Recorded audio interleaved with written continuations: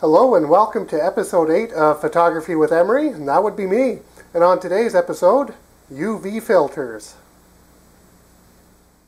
Before moving on to the filter itself, it's beneficial to know a little more about ultraviolet light. In general, human eyes can see in the range of about 400 to 750 nanometers on the electromagnetic spectrum, more commonly referred to as visible light. By the way, a nanometer is 1/1000th of a meter, really small. Think on the scale of molecules. Ultraviolet light sits just beyond the range of what our eyes can see in the 10 to 400 nanometer range, the extreme to near ultraviolet respectively. For photographic purposes, we'll ignore anything less than 350 nanometers, as the glass found in lenses almost completely blocks shorter wavelengths. Now let's start applying this to photography.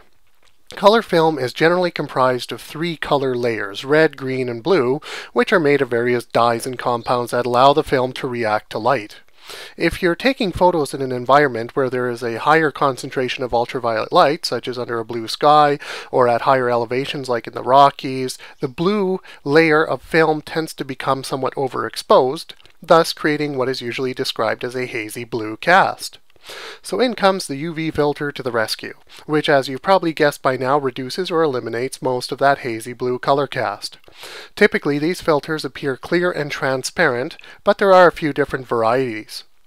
Some are still clear, but filter out greater amounts of UV than other models, and some have even a slight pinkish or yellowish color cast to add a warmer tone to the photo.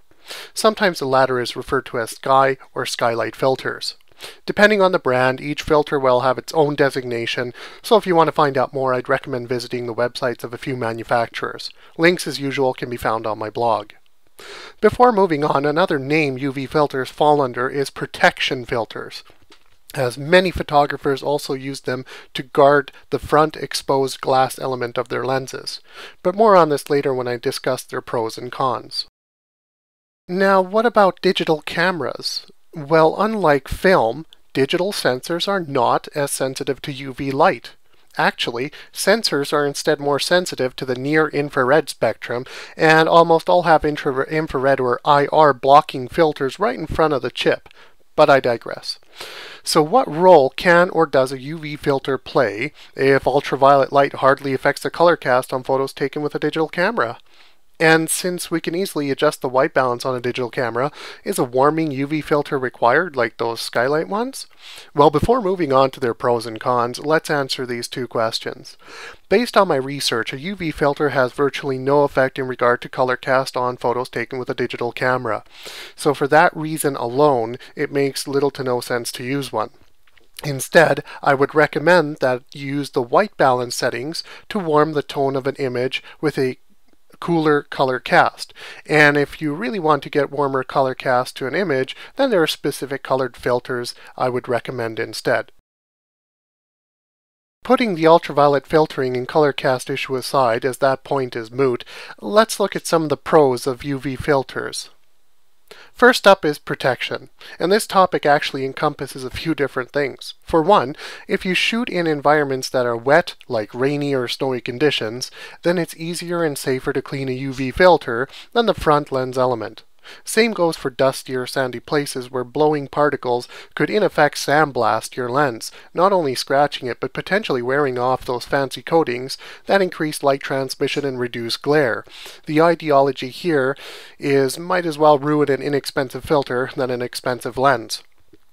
UV filters may also provide some drop protection, but this strongly depends on how a lens contacts the surface it falls on. But a UV filter may prevent the front lens from being scratched, as it will take up the brunt of the impact. But I'll discuss this more in a bit. Now let's look at some of the cons.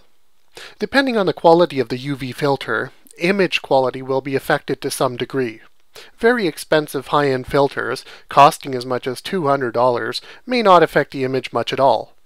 But cheaper filters could result in various image aberrations such as slight loss of sharpness, distortions caused by cheap glass in the filter, and odd reflections or flaring because the filter is not properly coated. This is usually why you hear photographers against UV filters say, "Why put a cheap piece of glass in front of your expensive lens?" If you always keep your UV filter on, but use other filters as well, then stacking them together may result in vignetting. But this really depends on the thickness of the filters you're stacking and the focal length of your lens, so this may not always be an issue. Some sources say that UV filters are basically a moneymaker for stores, which depending on your overall stance on them may be true. Having worked in a photography store, I know that the markup for such items is generally around 80 to a full 100% on the cost of a filter. So a filter that costs a store $25 will generally be sold at $50. And a UV filter may be useless if you drop your lens depending on how it hits a surface. For one, dropping your lens in such a way where the filter shatters may be more detrimental. The shards of broken glass may end up scratching your front lens anyway. Also, dropping a lens could lead to many other serious consequences, such as damage to the micromotors that control autofocus, damage to the mount, especially plastic ones, and damage to other internal parts like the aperture mechanism and electronic connections that may jar loose, not to mention the many internal lenses that could go out of alignment. So, should you use UV filters or not? Well, the choice is really up to you. It's very personal. There are actually very good points on both sides. I mean, yeah, in a way they're not that useful, but at the same time, you know, for bumps, scratches, and things like that, it's actually very useful. So, bottom line, think about it and make your own decision. That's the best way to do it. That way, you're going to be happy with your own answer, hopefully. So, in my case, I'll say my personal answer, but of course, you know, it's just a personal opinion. Generally, I don't use it. I somewhat subscribe to the idea that I don't really want to put a cheap kind of piece of glass in front of my lens, and I don't want to spend $200 just for a single filter. And luckily, knock on wood, I've been careful with my lenses, so far so good.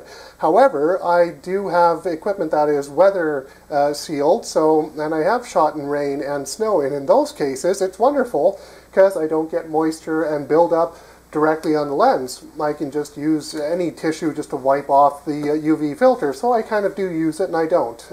Depends on the circumstance. But like I say, make your own decision, weigh the facts, check out my blog. I have some links to websites as well. They might help you also make that decision. So thanks for watching. I hope you found this episode informative. Remember to check out my blog because I do have additional information there and links to websites further on this topic, as well as don't forget to subscribe. That way you can keep up to date with my videos. And I'm also doing something new. On my blog I'll have a post which you can check out if you want to submit questions to me. And depending on the question, what it is, I may actually feature it on one of my episodes. So check out my blog for that. Otherwise, I certainly hope to see you next time. Take care.